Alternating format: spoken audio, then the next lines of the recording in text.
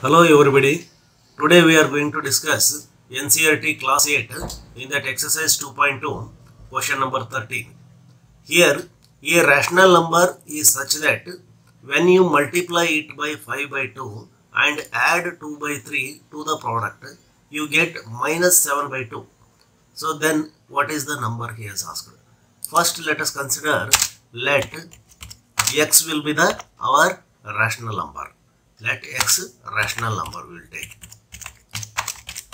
Now afterwards we will multiply this one by 5 by 2. So we will write a statement like this, that is 5 into 5 x into 5 by 2, that is 5x divided by 2. Okay, this one, and add for the product, that is 2 by 3 we will add it for this one. Then the result what we will get? We will get minus 7 divided by 12.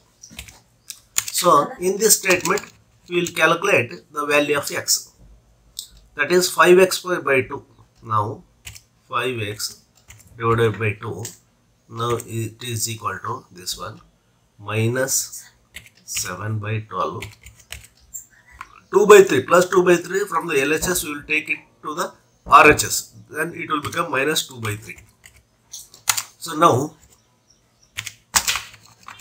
5x by 2 is equal to, see here, minus 7 by 2, minus 7 by 12 minus 2 by 3, which is the LCM of 12 and 3 will be 12 only.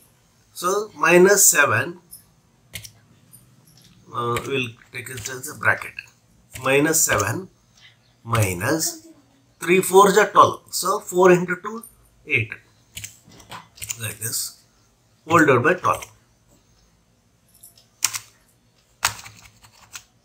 Here 5x by 2 is equal to minus 7 minus 8, it will be minus 15, minus 50 by 12. So now 5x is equal to, this 2 will go to the numerator. So minus 15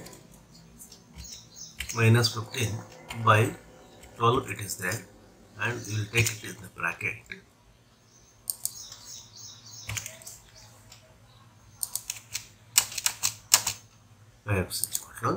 This will be numerator 2.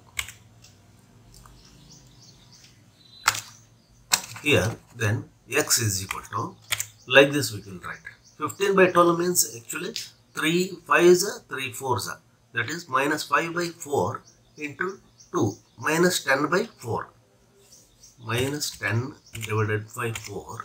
So 5 it will go to divide, that is like this we will write. This is divided by 5. Here x is equal to 2 1s, minus 1 by 2. This the value will be minus 1 divided by 2. This is the rational number. This is the rational number. When you multiply 4 by 8, 5 by 2 and add 2 by 3, then you will get minus 7 by 2, 7 by 12. Okay, this is the answer. And thank you, and subscribe for more videos.